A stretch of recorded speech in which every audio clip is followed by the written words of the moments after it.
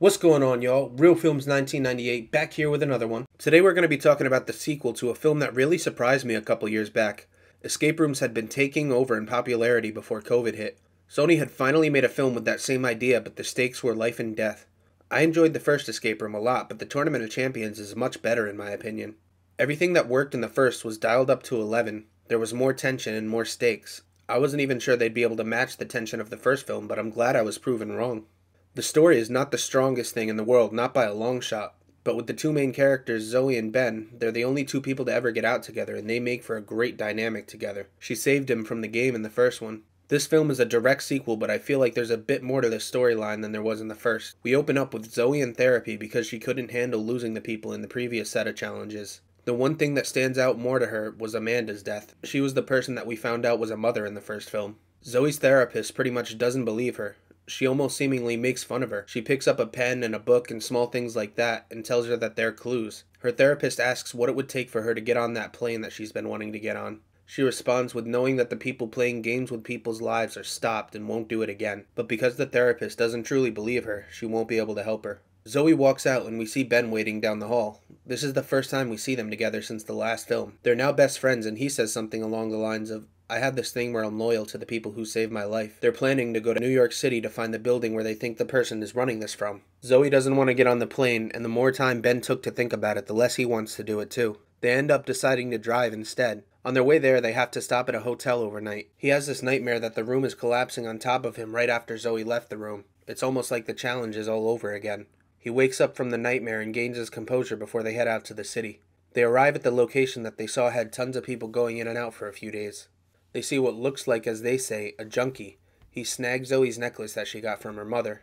The two of them chase after him all the way onto a train cab and they're prepared to get off on the next stop. Unfortunately for them, the train was part of the escape room. Everybody in the cab has already played the game before.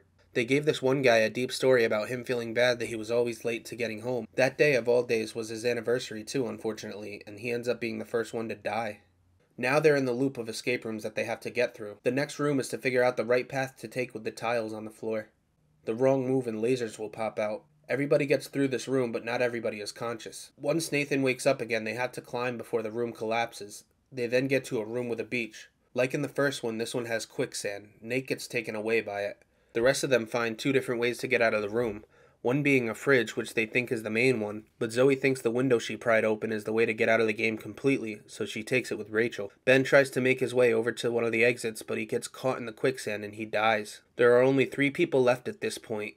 Brianna is by herself, but Zoe and Rachel are on the run through the building. They finally climb out of a pothole, only to find out that they're now in the next room. This room rains acid. It's almost like this room was made for Rachel. Earlier in the film, she shared that she can't feel physical pain. Once they figure out what to do to get out of this room, Zoe is trapped in a car, and we follow her as she falls through the back seat. She lands in a bed with blocks that say Sonia on them. A while back, she thought that these rooms were almost telling a story. It turns out that was completely true. While the filmmakers are building the tension of this scene, out walks Amanda. Zoe's in complete disbelief. She saw her fall to her death in the first film.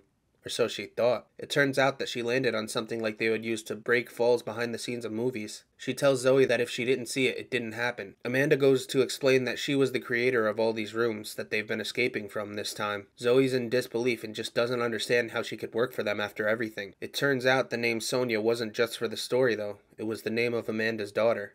The people behind these want Zoe to design the next one. She's not having that at all. We then see Ben in a room next to them that's being filled with water. The glass is so thick that they can't even hit through it with a shovel. Zoe takes the gas in the room and makes the gas explode to save him again. The 3 of them work together to get out of the building. Ben and Zoe make it to the police station, and they see on the TV that everybody involved is getting arrested, but unfortunately the main guy that runs everything is yet to be found.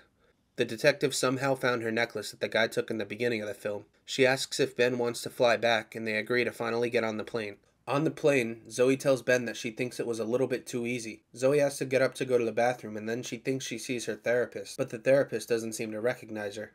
Every single thing that woman had on her, the therapist had told her it was a clue.